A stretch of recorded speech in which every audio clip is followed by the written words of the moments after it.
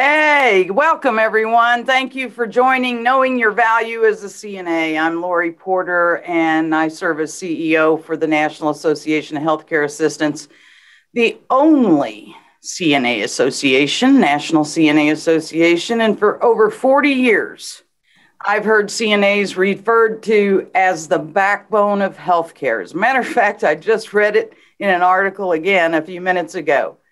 However, we place so much value. We place our value or tally our value in comparison to the size of our paychecks. So oftentimes CNAs feel they're not valued because they're not paid a great wage.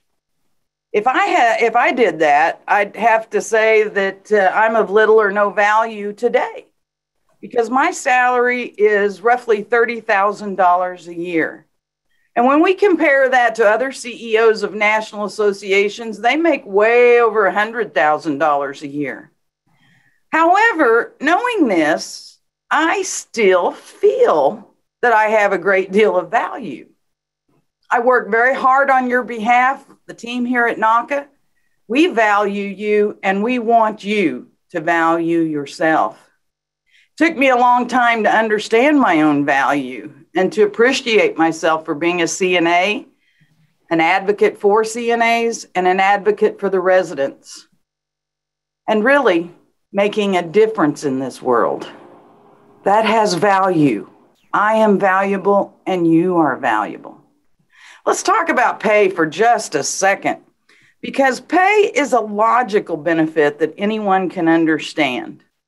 I mean, it's a clear cut. You're going to get X amount of dollars per hour. You keep track of your hours, you can calculate your very own paycheck.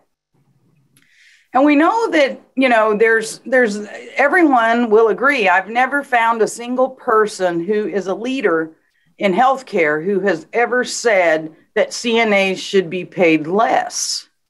No one ever says that. So if that's if that's true, why does our pay not increase? If we're the backbone, why is pay not increasing? Well, here's the thing. It is.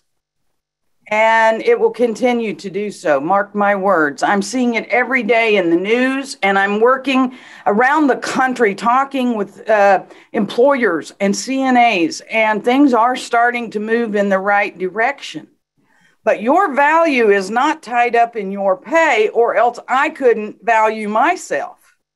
And, here in CNA Week, unfortunately, we're hearing from a lot of our CNA members who work for companies that have done nothing to recognize them this week.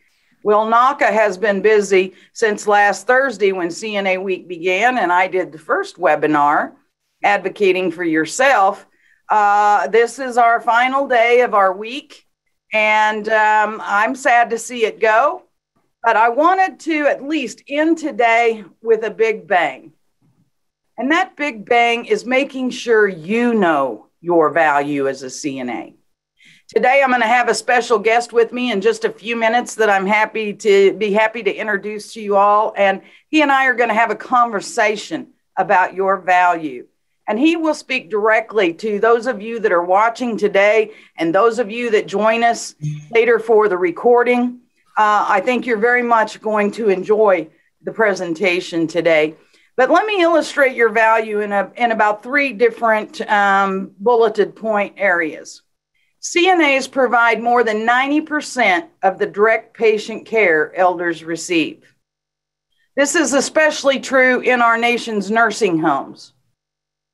CNAs also make up the largest employee group. And there are currently nearly 200,000 openings in America for CNAs. When we speak of value, there is value, 90% of the direct patient care. Imagine you're holding people's lives in the palms of your hand, and their rehabilitation, their quality of care is really in your hands. And there's all kinds of challenges you face out there. We spoke of those in the first webinar. And I want you to use that template if you saw it. If you weren't on that webinar, go back and watch it, because it gives you a template for how to advocate for yourself at work. So if all these things are true, once again, you might turn back to, then why are we paid so little? I'll address that, but I really think that's a seminar in itself. So I would rather just put a pin in it and do a webinar sometime in the future on CNA pay and what's happening and where things are going as a result of the efforts. We all know residents in nursing homes and across the country in home care and hospice are suffering. And you're the only ones with the knowledge to fix it, but you don't believe people listen. We work hard here at NAHCA to ensure your name is never forgotten and that we can put an end to this shortage, that we can improve our outcomes, we can build stronger teams as CNAs, and that we can support one another. It is lonely out there for CNAs who don't support one another, who aren't on a team. We're all too quick to tear down another CNA, when what we really need to do is work to find ways to support one another. I probably don't work like you do. You probably don't work like I do. But as long as we're both committed as CNAs to the care we provide, then that is all that can be expected of us, is to be committed. I want to talk now as I bring in Dr. Nazir. I'll tell you who values you in healthcare. The physicians value you. The physicians who serve as medical directors at your work. Today, as I've already said, my special guest is Dr. Arif Nazir. He is a specialist of internal medicine and geriatric care. Very few physicians are specialists in geriatric care in this nation. Dr. Nazir became Signature Health's Chief Medical Officer in January 2016. He's also received recognition for his work in implementing Indiana's nursing home value-based purchasing system and his extraordinary work as a faculty member of Indiana University, where he excelled in research, education, and leadership in both post-acute and long-term care settings. Welcome, Dr. Nazir, and thank you so much for joining us today. And why don't you start out talking a little bit about the importance of CNAs and what they mean to you? Hey, Lori, thank you so much. I was really enjoying listening to you, honestly, and totally forgot that I'm a speaker too. So I really could listen to you for the whole hour, honestly. And thank you for giving me a voice here on such an important day and such an important platform. And man, I have so much to say about the value of CNAs. Let me just begin that I started working as a nursing home physician in 2004. And I had no intention to work in nursing homes at that point. I was providing primary care services in rural Michigan in a small, federally qualified healthcare center. And the administrator came to me and said, "Hey, Dr. Nazir, our nursing home lost our medical director. Do you want to come and provide care?" And I was having a comfortable life, providing care as a family care doctor as an internal medicine doctor in the clinic. I'm like, all right, I'll give it a try. So I still remember the first day I entered the nursing home, knowing nothing. It was like after my work hour, it was like 6 p.m. kind of time. It was like a kind of a gloomy day, and it was dark nursing home. And I got like really scared, like what the heck I'm doing here? I have no idea where I'm going to start, what to do, what to approach. And guess who was the first person who approached me? It was a very welcoming CNA who's like, "Hey, can I help you?" And the moment I told her that, "Hey, my name is Dr. Nazir, I'm here to see," and my first day, man, her face glowed. And since then, we became the best partner. And she literally became my first teacher of nursing home medicine. And from there on, that day, I always sought her. I was like, I don't want to, say her name there at this point. Let's say her name was Julie. But Julie was the person I was seeking the moment because, she just brought me a comfort because she knew pretty much everything that was going on with my patients, would guide me and hold my hand and take me to that patient room and that patient room. But, so I kind of really, I mean, my concept of it was not even out for a question that what value CNA provide. To me, they were absolutely the backbone of that healthcare system. And then, of course, I got introduced to the nurses. The problem with nurses were that in that nursing home, and to this day, we had so much turnover on the nursing side that was very hard for me to connect with them in context of one patient. But CNAs, who have a less of a turnover, who are so much more committed to those patients, kind of always became my partner in whenever I wanted to discuss really in-depth, meaningful patient care issues. So let me just stop here because that was just such a clear indication to me that what value CNAs bring to this healthcare system. Well, thank you for that. And I do have a quick question and follow-up. Have you met other Julies? Many, many other Julies. So when I joined as a Signature Healthcare Chief Medical Officer, one thing I really wanted to do, and was before pandemic, when you could do that freely, and now finally you're getting to the point you can, I really made it a point to visit as many facilities as I could. And one thing which I had on the agenda was to really get a formal feedback and education from our frontline. So I actually created this informal survey, and I at least made, and the purpose of the survey was that I really wanted to formalize on making sure that I do spend a significant time talking to the CNAs and at least talking to them about these 5 things.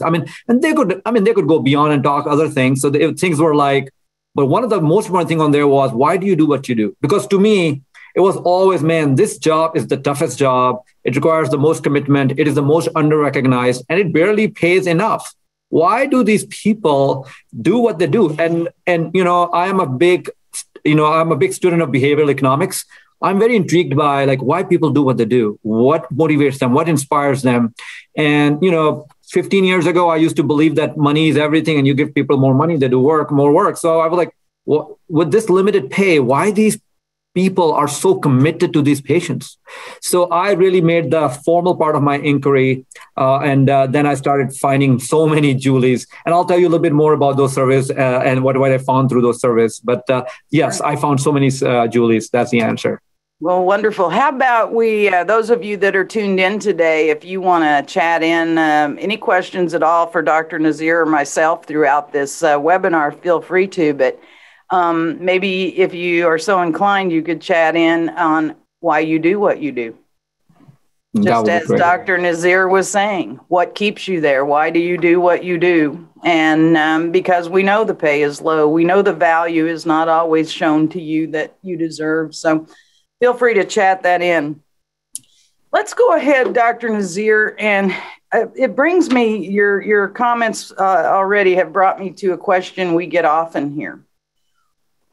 Being that you're a physician, I don't want to put you on the spot on policy and things like that in my questioning, but one thing we often hear is CNAs notice when a resident has had a significant change in condition. What should they do if they can't get anyone in leadership to go see, go look, go check? Is there anything in your mind what they would do next? Yeah, I think in idea, of course, there are sad state of affairs in some nursing homes where, you don't have a good structure, where a committed CNA just cannot find a good partnering healthcare team member, be it a physician or a committed nurse in that building. And I don't know what to say in that sad state of affairs. That's an absolutely broken healthcare system. And that nursing home, if that's their norm, they shouldn't even exist. To me, that's like the most harmful healthcare environment, where a CNA cannot find a committed team member to come and help them really address that issue. But in a reasonable average or above average nursing homes, that's why we have formal systems like stop and watch, right? We have to be very proactive in really looking at some of the key attributes of our residents, what their cognition is today, or what their appetite today, what their bowel movements like today, how are they welcoming or starting their day this morning, right? Those little flags, which CNAs are really master at, could be the game changer in providing good outcomes in our nursing home. So things like stop and watch, or you don't have to use stop and watch. For a lot of experienced CNAs, they don't need a tool. They are really groomed that way. That is their second nature on sensing that Mrs. Smith just woke at usually she wakes up on the right side. Today, she woke up on the left side. What the heck is going on? So they're so observant. So I think the moment they notice something like that proactively, they have to engage either a senior supervisor, CNA, if they're new themselves, or absolutely have enough confidence to be able to go to their charge nurse and bring that to their attention. Of course, the charge nurse can be busy. There may be so many things going on, but, I think the culture of the building should be that when something is sensed that way, everything needs to be focused on that acute change of condition. And I always empowered my CNAs by giving them my cell phone number or their ability to directly call me as a physician. To me, that CNA physician partnership can really change the game, honestly. So there, yeah. That is incredible because we do hear a lot. And I think you and I might have spoke of this in one of our earlier meetings about, CNAs feeling like they would love to have a relationship with the medical director. And they often ask us, why don't they talk to us? Because we know the residents better. And I explain it as a protocol of how physicians' orders and things like that work by regulatory and legal standards. But correct me if I'm wrong, is there any reason a CNA can't approach the medical director when he's in the facility? So let me share with you a little bit about that survey. So I did that survey and I put one question. The first question on it is, why do you do what do you do? So I'll tell you a little bit later on what I found on that. But let's put that aside. My second question was about the relationship with the physicians.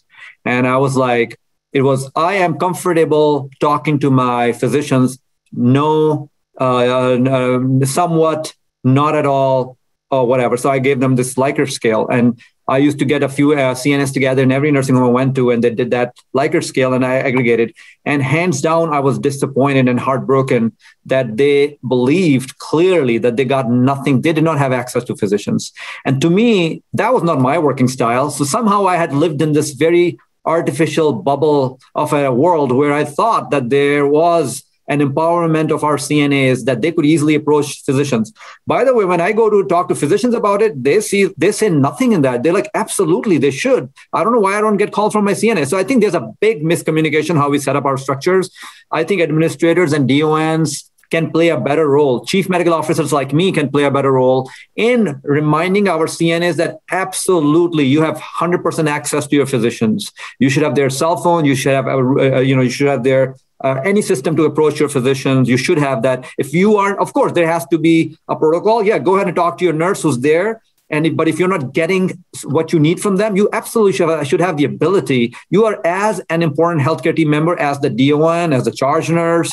You absolutely have the same seat on the table. So yes, to me, whenever I talk to medical directors, I always have this conversation with them and really try to encourage them, build a direct relationship with your CNA. So that survey, when I started doing that survey, officially, I was disappointed because our healthcare system is a failure in that regard, that every CNA thought that for some reason or the other, they were not supposed to call the medical. They have no approach to them. That's why nurses were there for. Their job was just to go to the nurses. So to me, that was the most lowest hanging fruit, in my opinion, from my eyes, that I can fix as a physician leader, is to remind our physicians that we need to equip our CNAs so that they can come directly to us. And let me tell you one thing, is that the biggest epiphany from my personal leadership happened to me in a nursing home. So one day I went to this my nursing home, which was a beautiful nursing home in downtown Indianapolis, West Park Rehab,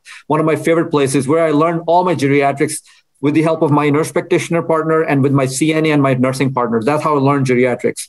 And so one day I was having this conversation with my assistant DON, and I said, hey, I'm going to just call her Julie again. Hey, Julie, it's strange. When I am at the East unit, I can have good communication with the nursing staff and the CNAs. But on the West unit, the CNA is kind of like a little bit hesitant to talk to me. And then she started looking at me, and she smiled. I said, why are you smiling? She said, Dr. Nazir, look at you. You have a white coat on. You have a stethoscope dangling from your neck. You have this badge saying Associate Professor of Geriatrics, Indiana University. And you think that anybody will come and approach you? And that was the biggest epiphany for me, is that we have created such barriers through perceptions around our own team members. And that was the last month when I ever wore a white coat in a nursing home. I got rid of a white coat, got rid of badges, because to me, And by the way, white coats and dangling stethoscope, by the way, spread infections too. We know that. So there are other reasons too to get rid of those things. But to me, that was an understanding that, hey, I have so much more to do to empower our nursing teams and the CNA so that I can be approachable to them. It's my fault. So we as physicians have all we can do to make sure that we are approachable to our team members, particularly our CNAs. Absolutely. I had to chuckle, doctor, because on my 21st day as a CNA, I showed up in a doctor coat, a stethoscope, a pocket protector with some scissors and tape. I didn't even make it to the time clock till I heard one nurse aide say to another, "Look at her. She thinks she's a doctor." Yeah, no, I can imagine. So I had to give up my doctor coat and my stethoscope too. But anyway, because I've always told CNAs they have the right to look as professional as they want to. But that is a great point. And I hope those that are listening today and watch later really picked up on what you said about their position, what they mean to you. So if you could go into that just a little bit more, and in your opinion, how do CNAs really contribute to the health and well-being of your patients or their patients? Oh my God, immensely, right? I mean, the thing is that if I do not have, competent and trustworthy CNAs working for me, for my patients, what will I have to do? I will have to go to the building, every hour, right? Because I know that my nurses are so busy because meeting all those regulatory checklists we have created for our nurses, right? All the medication, necessary or unnecessary, they have to dole out, and all those little things they have to do to make sure that the surveyors are happy. And, so in all that distracting world, guess who's paying the most attention? It is the CNAs, right? They are the ones who are building this relationship with the patient, the resident. They're the ones who can pick up quickly on those things. So to me, for me to have a comfortable, peaceful dinner at night with my family, even though if I have sick patients in my facility, is because I believe that I have very competent team members, aka CNAs, who are there to take care of my patients. So the value they bring to me is not just professional; it is also personal. That I don't have to be in the building every day because I can just call and find out what's going on because I believe my team, I trust my team, and I'll tell you that one of the biggest reasons why doctors and nurse practitioners over the phone are sending so many people out to the hospital is because they are not being able to build a trusting relationship between them and their CNA and their nursing partners. So having an effective, trustworthy CNA who has been in the building for many, many months and years, who really does their job and understanding the patient gives so much mental peace to other team members so that they can peacefully provide the right evidence-based decisions over the phone and not just send every patient out because they don't trust the healthcare system. So there's a lot of reasons why, a good patient care delivery depends upon, a competent and trustworthy CNA. We didn't intend to, and it's not about COVID, but I think it'd be remiss if we didn't pick your brain a little bit about how you were feeling at the beginning. I'm certain you were very concerned about your patients, but I'm certain you were also concerned about the staff. Can you talk to us a little bit about why you feel nursing homes were so left out? Well, to me, I've been, believe me, like many of us, and shame on anyone who is not reflecting on this, right? I would give ourselves not a very high score as a country on how we took care of our seniors and our older people and our staff in our nursing home. We don't get a good grade.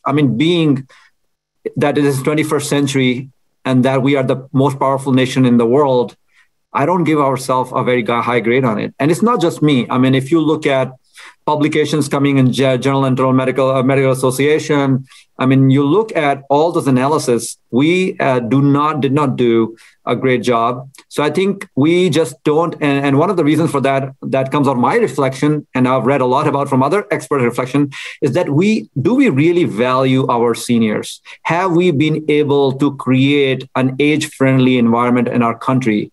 Have we really put the resources and the effort that was needed to create an age-friendly environment in our country. So because we didn't, we just never valued our nursing homes, right? I mean, why in the 21st century we have to deal with an environment where we have, we have 3 or more residents in one room and so forth. So I think infrastructure-wise, we have a lot of work to do. We were not set up for good infection control practices in our country in regard to nursing home care.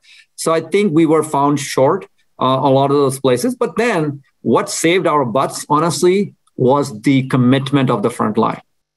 The hours, the courage they showed, the commitment they showed, the resolve they showed. I mean, I saw huddles happening where people were just coming together every morning and really, supporting each other. And so a lot of good, positive heroism at the front line really honestly saved our butt. But in regards to us kind of quickly getting the resources that were needed as a country, for us recognizing how big of an issue COVID was right away in the beginning, we took time on that. Getting the PPE where it was needed, we took time in that. Getting testing supplies where they were needed, we took time in that. So I think we're lagging behind quite a bit in that. So that created a lot of gaps in the front line. But man, did our front lines kind of come together, and the role the CNAs played, becoming not just a higher level and more available professional there at the front line,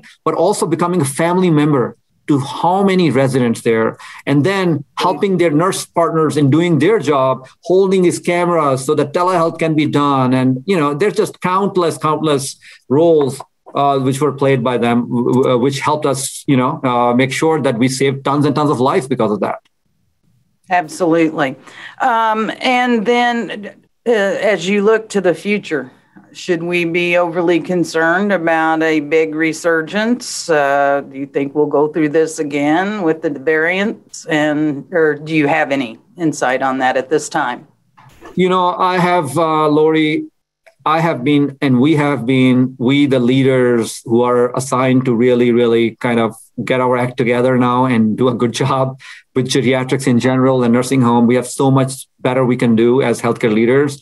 And we have been asking so much of our frontline. I hate to ask one more thing, but I really want to ask one thing from our frontline. We need to get vaccinated.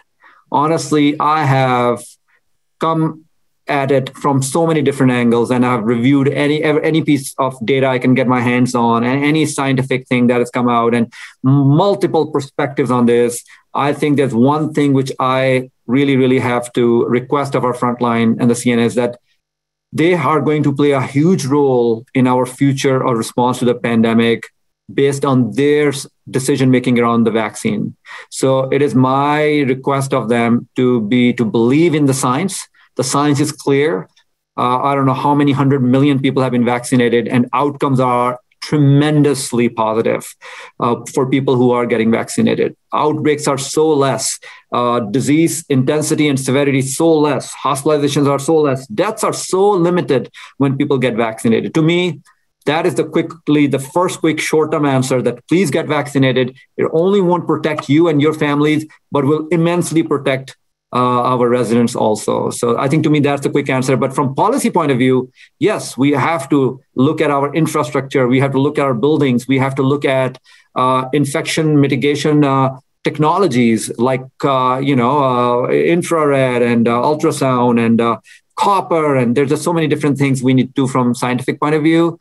And then, of course, for the well-being of our CNA, as you were talking about the wages, their place in the team, acknowledging them in the team. I mean, there are just so many things we have to do.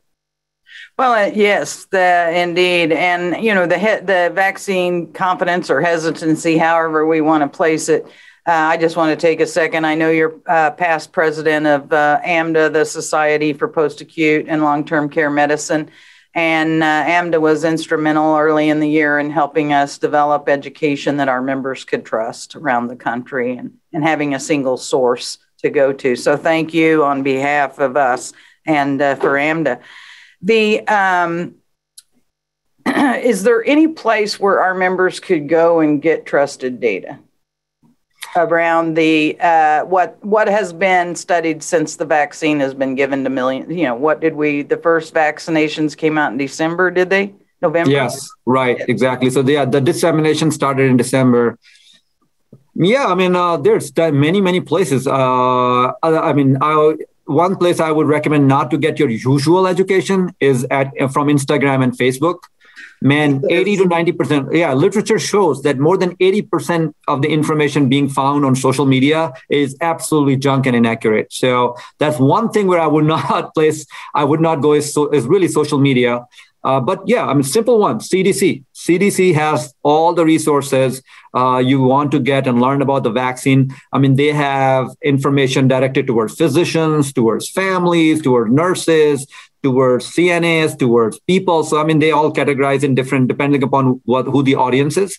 So that's number one. And AHRQ, Agency of Healthcare Research Quality, released in collaboration with the Health and Human Agency Services, released their guide on vaccine hesitancy. You mentioned AMDA already. But, forget about all of that. I think a good, credible place is to go to your medical director. Exactly. As you, Lori, already mentioned that historically, we have had a great relationship between medical directors and CNAs and AMDA and NAHCA. So let's utilize that, right? So yeah, there are many reasons where resources where our CNAs can get very credible information. If you could change anything about geriatric medicine, what would you change? Oh my God, I think it's not about changing geriatric medicine. It's about we practicing it more, right? I mean, so I think, yeah, I mean, what we know about geriatrics and where, there's a lot of, the thing is that, again, because of that dang ageistic culture we have had in our society, where we have not really treasured our older people enough, we have not invested in the research and the science we needed promptly. People with mild dementia who are older are easily excluded from studies, right? That way we just not have a good, solid evidence based around that. So I think that we need to do better.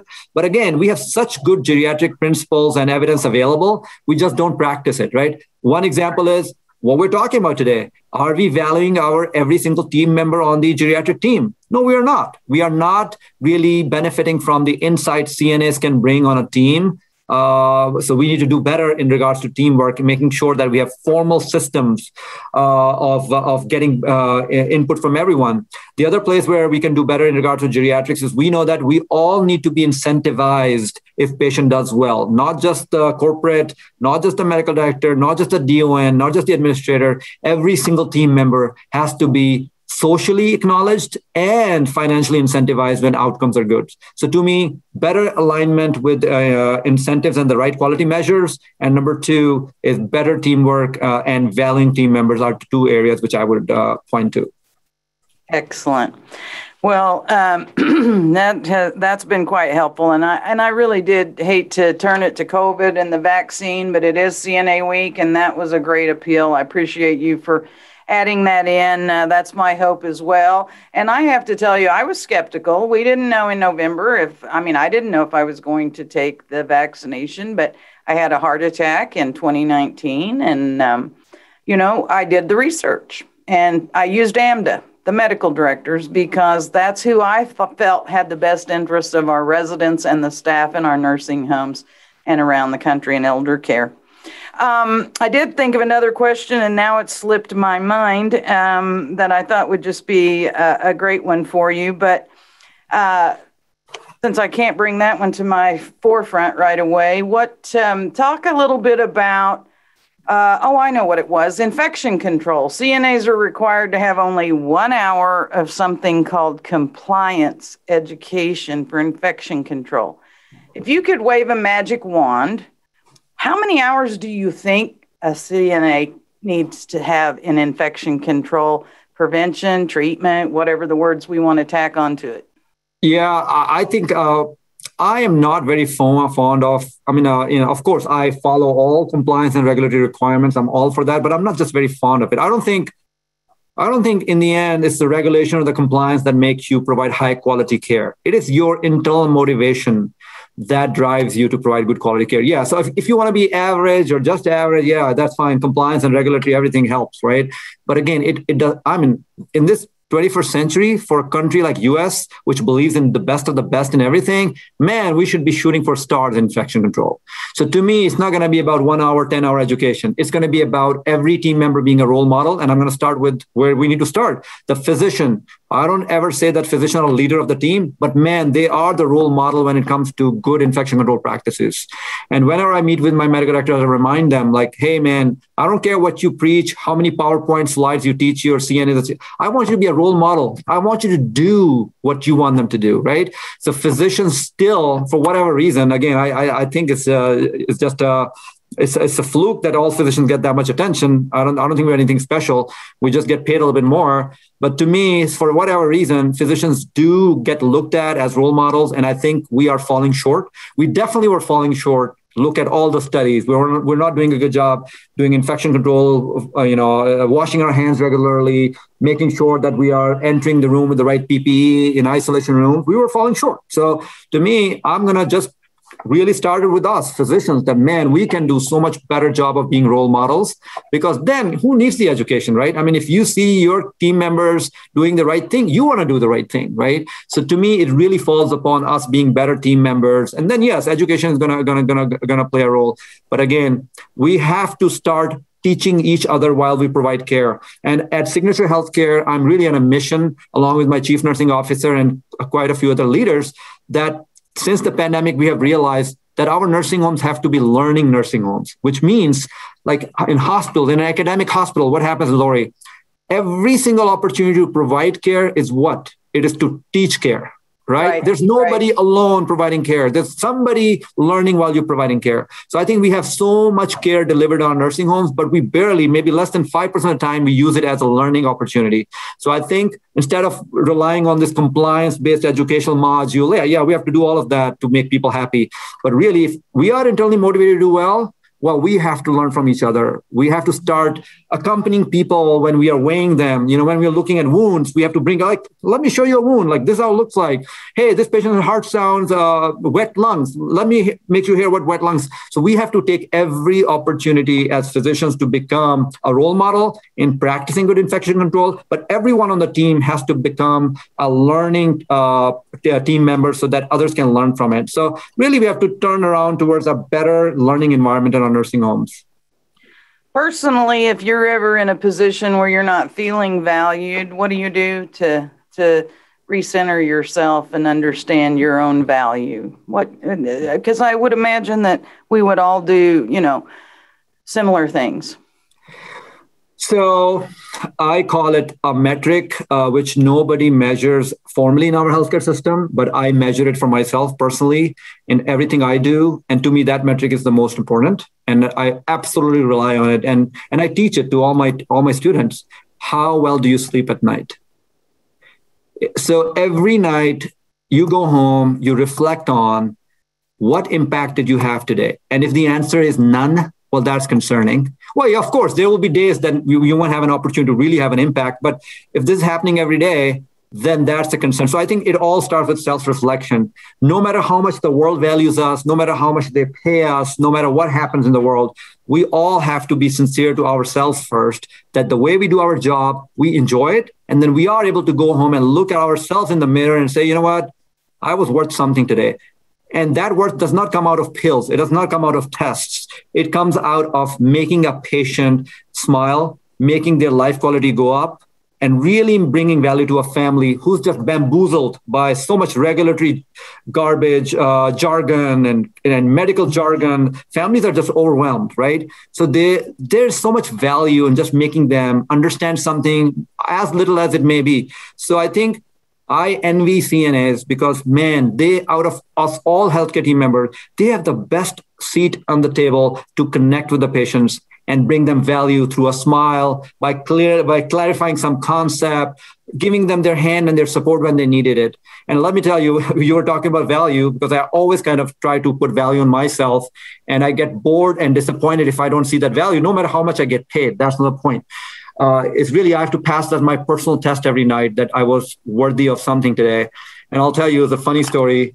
I always felt jealous of CNAs in a positive way because, whenever I left my nursing home, the last thing when I was leaving out of my nursing home at West Park was what? Right before the door was this big board of all the letters and cards which families shared.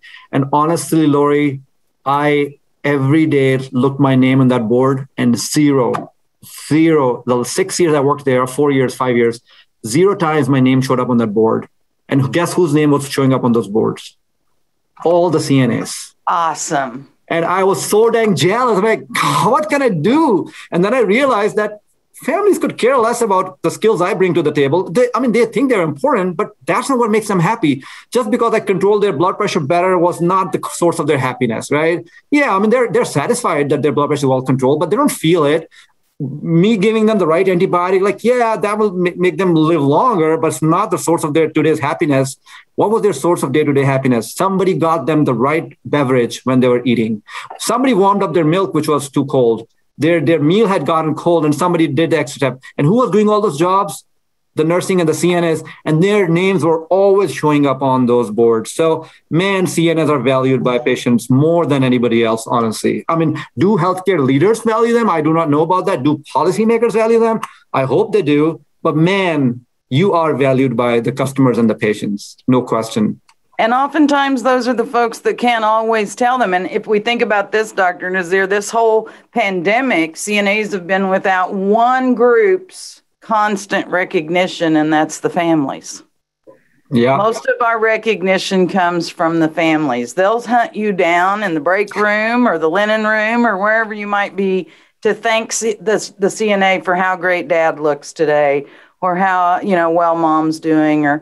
And so that's been, so this year more than any year, we needed to show CNAs a great deal of love and make sure they know they're important, but it is very hard. I can remember it's been a number of years since I did patient care as a CNA, but I know most nights I clocked out at 11 and went home. No overtime was allowed, but I always knew that there was more I could have done and should have done if there'd only been more time. I agree. And so early on in CNA week in my last webinar, I told them that when all you can do is all you can do, all you can do is enough.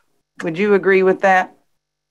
Well, yes, I agree with that. But again, you still have to push the healthcare system to really help make it easy for you and make it better for you. So you have to have a voice. So I think, Lori, in that regard, what you're doing for the CNAs is priceless. And I think that regard, having NAHCA and having an organization, and I know how hard it has been for you to continue this journey.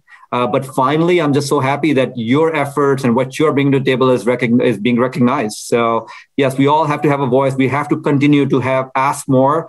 We have to be a squeaky wheel. So again, we don't have to do it selfishly because, if the CNAs get paid better, guess who benefits?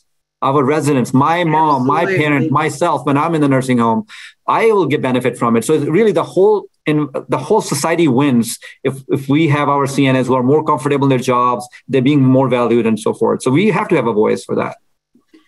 Excellent. Well, we're running down to where I'm going to have Matt or someone look at the chat and the Q&A and see if we have anything we need to answer. But while he does that, I'm just going to turn it over to you to give any final thoughts or remarks or whatever you'd like to say to CNAs across America. We have members in every state but Alaska. So This could be seen everywhere. Awesome. Well, I do want to give you, remember I told you that I started with a survey and my first question was, why do you what you do? And I'll tell you that I stopped asking that question after 5 visits because it was pointless, because I got the same exact answer from every single CNA and it was spooky. And the answer was, these are my people. And every single time I would ask that question, honestly, the CNAs would look at me like if I have 2 heads. And they're like, why the heck did you even ask that question? What else would I be doing? These are my people. Where would they be without my help? They are my family. So to me, that was just the most heartwarming thing I ever did. That epiphany for me that, man, this healthcare system has survived, even though we have not done well in terms of policy and resources. This healthcare system has survived in reasonable shape because we have one of the most passionate people at the helm of it. So to me, that was just the most eye-opening thing. So much so that when I became the president of AMDA 3 years ago, I was able to share that quote as my opening statement. To me, that was just one of the most inspiring things I heard. Excellent. Anything else from the survey that you want to report, or was that the... Yeah, sure. I mean, other things were like innovation. No, we sometimes feel that the CNAs just want to keep the way things are in terms of what they do. No, they're like open for like more education, more resources, more innovation, technology. And I got so many new ideas from those CNAs. I always kind of left open-ended that if you had one technology you could create with a magic wand, what would that be? So an idea, for example, came out of that. They said, why can't we have a tablet on our forearm? And then as we are providing care, we can do our ADLs and everything right from the tablet right there. We don't have to go back and remember anything. And also, a lot of great ideas came from that. And we are actually implementing many of those ideas. Excellent. That is great to hear. I hope you'll publish something on how CNAs were instrumental in assisting. Now, I recall back to our last meeting, actually our first and last meeting, which was so much fun. I know you have, Dr. Nazir and I are going to, one of these days, we haven't been really funny today, but one of these days we're going to do a geriatric stand-up tour or something where he and I... That's the bucket list, Lori. Cut loose, and he doesn't know it, but I've already been doing it for a number of years. We just have to team up now. But I recall that you had a few things, if nothing else, talk to us about innovation. I know you're all about technology, innovation, and making things better through technology. Is there anything on the horizon that we might take advantage of someday? Many, many, many things, of course, to the horizon. Thanks God, because the thing is that we have such constraints in our country and in the worldwide around good geriatric care. For example, we only have 6,000 geriatricians when we, as you said, and we need more than 35,000, right? Look at our nursing force. How short are we on nursing? How short are we on CNAs and all that? So to me, I mean, if we don't innovate and think about a technology, we will, 10 years from now, we actually will be in worse shape because we have a lot of people getting older and whatnot. So that's where we have to use artificial intelligence. So I think automation, to me, the dumbest thing is, which we unfortunately we have to do, and I understand that, but to me, 10 years back, we will look at it like, oh my God, that was dumb, is that we provide care and then we go record it. So we waste so much time duplicating. Not only we provide care, but then we have to go and digitally record it, which wastes so much healthcare worker times. To me, the number one innovation, which is being looked at is how can we use sensors and how can we use microphones to really just capture automatically what kind of care was provided. And then it can be documented using AI so that all CNAs and nurses have to do like, look at it like, yep, I approve. And they can be done within 5 seconds and documenting everything. To me, that is going to save so much time. The other thing is robotics is really helping CNAs, all those hard things like, they have to lift people and, harm their backs and all those kind of things. It's going to be very important. And then finally, one of my favorite things is really bringing Alexa-based technologies in patients' rooms so that everything will be automated in terms of what patients need. Nobody has to run to the room. So there will be a lot of, through robotics and Alexa-based technologies, CNAs will have so much help in forms of assistants helping them. Wow. Well, we're going to have you back to talk more about that as more and more becomes available in the future. Matthew, I believe we did have at least one question in the chat when I went back. Yeah. So let me go ahead and ask that question.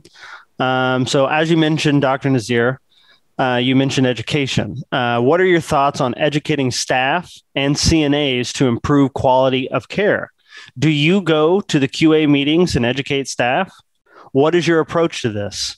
She thinks that education is very important and thanks you both. This was Jamie Smith.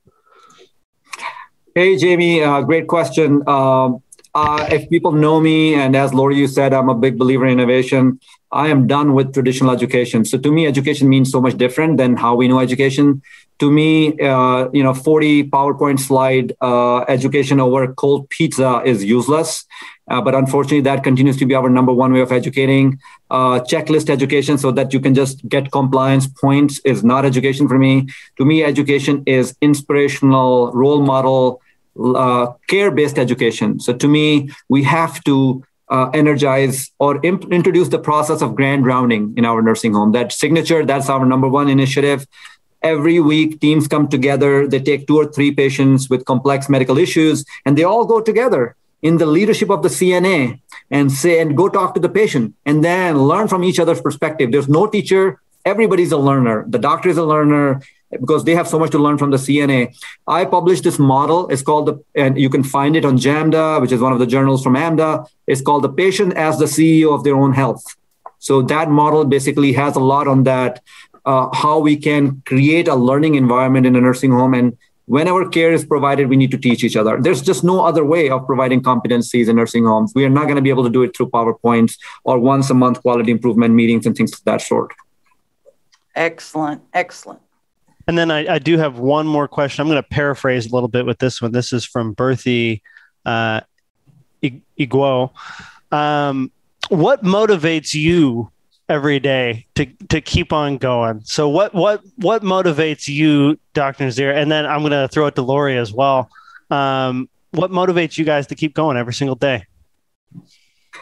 Yeah, I'm happy to take it. The easy answer is the team members. I mean, the thing is that I have been blessed to be given the best possible education, experiences, now a place as a chief medical officer, past president of AMDA. I have so much pressure to pay back to this country and to our seniors and to our team members. So I feel that pressure every day. That motivates me because otherwise I'm going to be a total failure. Honestly, if I cannot be a contributor to changing healthcare so that our seniors and our older people can get a better care, I'm going to be personally disappointed in my own self. So it's a very selfish motivation. I don't want to look back at the age whenever I'm passing away and like, man, I was given all the luxury and ability to do it and I was not able to do it. To me, that is the biggest motivation. We have very motivated team members. We have all the resources in the world. If we cannot really bring in the world's best healthcare system, then who can? So to me, that pressure keeps me motivated. Well, and my response is not nearly as eloquent, but my response is the only way I can sleep at night is to ensure that residents have CNAs and CNAs have residents, because I believe what benefits one benefits both, no matter who gets what. And every day that I know there's potentially a resident without a CNA or a CNA that is taking care of 47 residents, I feel inspired and motivated to get up and try to create new nursing assistants and educate and support those we have. So our residents will have care providers. Wow. That was amazing, Lori. Well, I mean, we've tried to do some math around here, and we know there's several hours that can go by in a 24-hour period where a resident's not touched at all. And we want to try to do something about that. And so I think I mentioned to you, Dr. Nazir, that we are getting ready to launch the National Institute of CNA Excellence, which will be a total online platform from start to finish. And we hope you'll be involved with us on that as well, considering all the innovation you have and love. And we would not want to miss out on that. Matt, was that all the questions? That was all the questions, but I do want to encourage the people watching on Facebook and Zoom to check out our website. It's www.NAHCA.org. You can find a lot of good resources on there, free. You can also find membership information. And then we have a special page for CNA Week. I know we are wrapping up, but if you haven't seen the video that the NAHCA team put together for CNA Week, immediately after this webinar, just go ahead and go and watch it, because that's an amazing video. Whoever did that. Thank you so much. Yep. Good stuff. All right. And Dr. Nazir, I was able to go through the chat, and we have a lot of great comments. People have appreciated this. I've appreciated having time with you and sharing it with our members.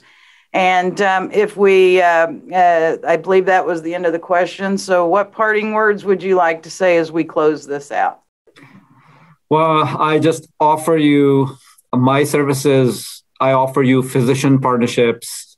We are here for you. I believe in the physician practitioner CNA partnership. This is where the healthcare system really, really can kind of catapult into a new zone. Of course, nurses and dietitians, everybody has to play a role, but those partnerships already exist. But I think we have not really reaped the benefit from really focusing on this physician CNA partnership. So I offer myself anything I can do to charge that up.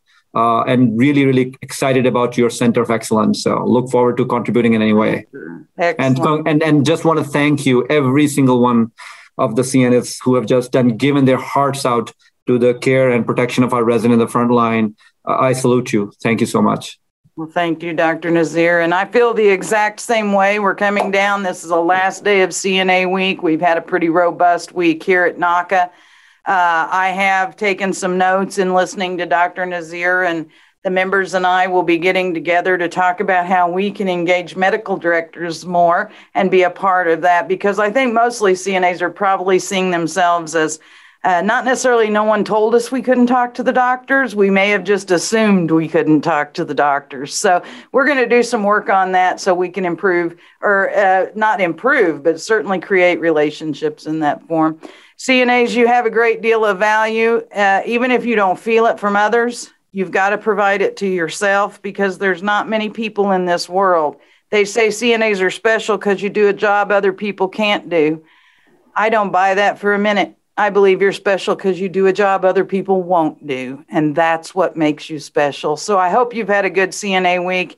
Reach out to us anytime we can be of assistance to you. We stand to serve and support CNAs any way we can. So with that, Matthew, I'm going to turn it back, and I believe this concludes our webinar, if I'm not mistaken. Yes, ma'am. Thank you very much. Thank you again, Arif. I appreciate it so much. Thank you. Thank you, everyone. Take care. Bye-bye.